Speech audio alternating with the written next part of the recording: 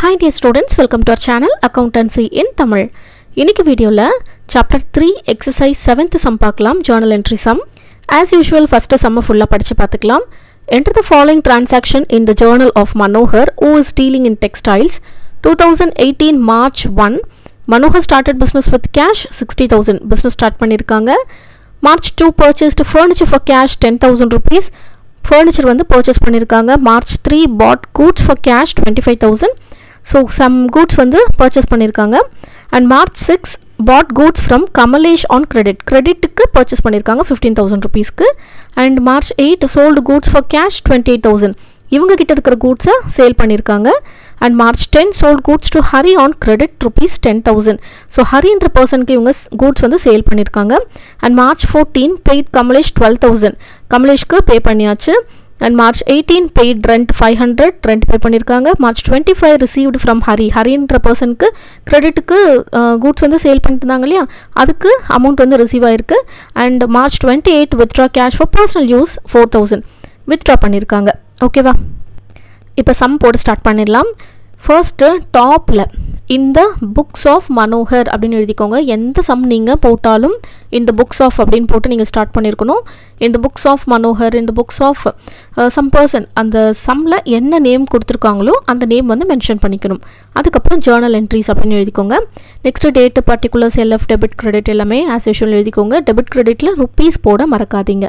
ஓகேவா, இப்போது 2018 March 1 அப்படின்னு போட்டாச்சு. டேட்டில் Manohar started business with cash 60,000. So cash account debtor to Manohar's capital account. Manohar வந்து capital amount போட்டு என்ன பண்ணிருக்காரு, business start பண்ணிருக்காரு. So cash வந்து business குள்ள வருது and Manohar கிட்ட இருந்து வெளியில போகுது. ஓகேவா, நெக்ஸ்ட் நரேஷன் எழுதிக்கோங்க. being business started with cash. Next நம்ம அமௌண்ட் எழுதிக்கலாம். டெபிட்டில் 60,000 rupees and கிரெடிட்லேயும் 60,000 rupees. டெபிட்டில் என்ன அமௌண்ட் இருக்கோ அதே தான் நம்மளுக்கு கிரெடிட்லேயும் வரும். எழுதியாச்சு. இப்போ நெக்ஸ்ட் ட்ரான்சாக்ஷன் பாருங்கள். March 2 டேட்டில் 2 போட்டாச்சு. ஃபர்னிச்சர் பர்ச்சேஸ் பண்ணியிருக்காங்க. So purchased furniture for cash 10,000 rupees. அப்போ ஃபர்னிச்சர் அப்படின்ற அசட் வந்து நம்மளுக்கு பிஸ்னஸ்க்குள்ளே வருது, அதை டெபிட் பண்ணிக்கிறோம். Furniture account டெப்டார் to cash account. கரெக்டாக இந்த மாதிரி காலம்க்கு பக்கத்தில் எழுதுங்க டெபிட்டில் இருக்கிறதெல்லாம். ஓகேவா, கிரெடிட்டில் இருக்கிறதுக்கு கொஞ்சம் தள்ளி எழுதுங்க. நிறைய பேர் இந்த மிஸ்டேக் பண்ணுறீங்க. ஸோ இந்த மாதிரி பண்ணாதீங்க. ஓகேவா, இப்போ furniture account டெப்டார் to cash account. Cash வந்து நம்மளோட அசட் நம்மக்கிட்டேருந்து வெளியில் போகுது, அதை கிரெடிட் பண்ணியிருக்கோம். ஓகேவா, நெக்ஸ்ட்டு நரேஷன் எழுதிக்கோங்க. Being furniture purchased for cash. Next amount 10,000 rupees டெபிட்டில், கிரெடிட்லேயும் 10,000 rupees. March 3 bought goods for cash. Goods வந்து பர்ச்சேஸ் பண்ணியிருக்கோம். ஓகேவா, அப்போ அதுவுமே purchase account டெப்டார் to cash account. இதில் ஏன் பர்ச்சேஸ் அக்கௌண்ட்டு நம்ம போடுறோம்? ஃபர்னிச்சர் அப்படின்றது ஒரு அசட், அந்த அசட்டோட நேம் அங்கே மென்ஷன் பண்ணியிருக்காங்க. இங்கே வந்து வெறும் கூட்ஸ் அப்படின்னு தான் மென்ஷன் பண்ணியிருக்காங்க. ஓகேவா, அது என்ன கூட்ஸ்ன்னு அவங்க மென்ஷன் பண்ணலை, அதனால் நம்ம பர்ச்சேஸ் அக்கௌண்ட் அப்படின்னு போடுறோம். ஓகேவா, அமௌண்ட் எழுதிக்கோங்க. 25,000 25,000 and being goods for purchased for cash அப்படின்னு நரேஷன் எழுதிக்கோங்க. Next 6th. ஓகேவா, டேட் தப்பாக போட்டேன், 6 போட்டுக்கோங்க. March 6 bought goods from Kamalesh on credit. So கிரெடிட்டுக்கு Kamlesh அப்படின்ற ஒரு பர்சன் கிட்டேருந்து நம்ம பர்ச்சேஸ் பண்ணியிருக்கோம். So purchase account டெப்டார் to Kamlesh account.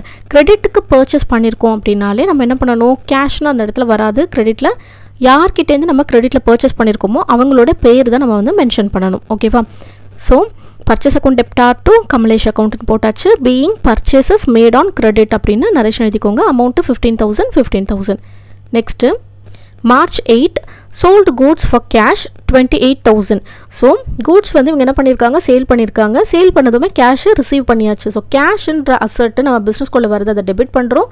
And sales நம்மக்கிட்டேருந்து goods வந்து வெளியில் போகுது, நம்ம அசட்டு வெளியில் போகுது, அதனால் நம்ம என்ன பண்ணுறோம், கிரெடிட் பண்ணுறோம். ஓகேவா, நரேஷன் பாருங்கள். பீயிங் கேஷ் சேல்ஸ் மேட் அப்படின்னு எழுதிக்கோங்க. அமௌண்ட்டு 28,000 டெபிட்லேயும் 28,000 கிரெடிட்லேயும் எழுதியாச்சு.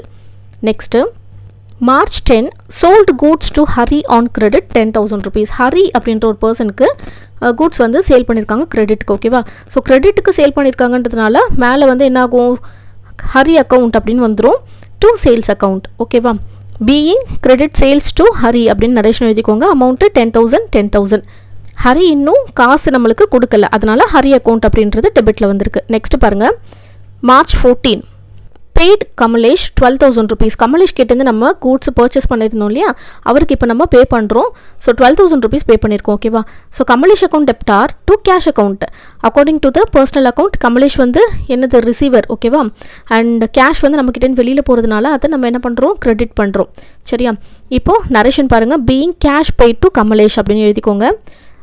Kamalesh வந்து ஸ்பெல்லிங் மிஸ்டேக். ஓகே, சரி பண்ணியாச்சு. நெக்ஸ்ட்டு டெபிட்டில் 12,000 rupees அண்ட் கிரெடிட்டில் 12,000 rupees போட்டாச்சு. Next March 18 paid rent. Rent வந்து என்ன பண்ணியிருக்கோம், பே பண்ணியிருக்கோம். ஓகேவா? ரெண்ட் நம்ம பே பண்ணுறது அப்படின்றது நம்மளோட செலவு தான். ஓகேவா? So rent account டெப்டார் to cash account அப்படின்னு போட்டுக்கோங்க. Being cash paid for rent அப்படின்னு எழுதினாலும் ஓகே, இல்லை பீயிங் ரெண்ட் பெய்டு அப்படின்னு சிம்பிளாக எழுதிக்கோங்க. டெபிட்டில் 500 rupees and கிரெடிட்டில் 500 rupees. Next transaction March 25 received from Hari. Hari கிட்டேருந்து கேஷ் நம்மளுக்கு ரிசீவ் ஆயிருக்கு. So cash account டெப்டார் to Hari account. Hari கிட்டேருந்து நம்மளுக்கு கேஷ் அக்கௌண்ட் வந்திருக்கு. கேஷ் வந்து உள்ளே வந்திருக்கு பிஸ்னஸ்குள்ளே. அதனால கேஷை வந்து நம்ம என்ன பண்ணியிருக்கோம், டெபிட் பண்ணியிருக்கோம். ஹரி இஸ் த கிவர், அதனால ஹரியை வந்து கிரெடிட் பண்ணியிருக்கோம். Being cash received from Hari அப்படின்னு நரேஷன் எழுதிக்கோங்க. And டெபிட்டில் 8,000 and கிரெடிட்லேயும் 8,000 rupees. Next last transaction March 28 withdraw cash for personal use 4,000 rupees. So personal யூஸ்க்காக withdraw பண்ணால் அது என்ன பண்ணணும், ட்ராயிங்ஸ் அக்கௌண்ட்டுன்னு தான் போடணும். ஓகேவா? So drawings account டெப்டார் to cash account அப்படின்னு போட்டாச்சு. Being cash withdrawn for personal use. இதுவே ஆஃபீஸ் யூஸ்க்காக எடுத்திருந்தாங்கன்னா வேறு என்ட்ரி வரும். இது வந்து பர்சனல் யூஸ்க்காக எடுத்திருக்காங்க அப்படின்றதுனால ட்ராயிங்ஸ் அக்கௌண்ட்டுன்னு தான் நம்ம வந்து என்ன பண்ணணும், மென்ஷன் பண்ணணும். ஓகேவா? இந்த சம் உங்கள் எல்லாருக்குமே கிளியராக புரிஞ்சிருக்கும்னு நினைக்கிறேன். இந்த சம்மில் உங்களுக்கு ஏதாவது டவுட்ஸ் இருக்குது அப்படின்னா கண்டிப்பாக கமெண்ட் செக்ஷனில் கேளுங்க. நம்ம சேனலோட வீடியோஸ் உங்களுக்கு யூஸ்ஃபுல்லாக இருக்குது அப்படின்னா உங்கள் ஃப்ரெண்ட்ஸ் கூட ஷேர் பண்ணிக்கோங்க. வீடியோவை மறக்காமல் லைக் பண்ணிக்கோங்க அண்ட் சேனலை மறக்காமல் சப்ஸ்கிரைப் பண்ணிக்கோங்க. தேங்க்ஸ் ஃபார் வாட்சிங். By dear students.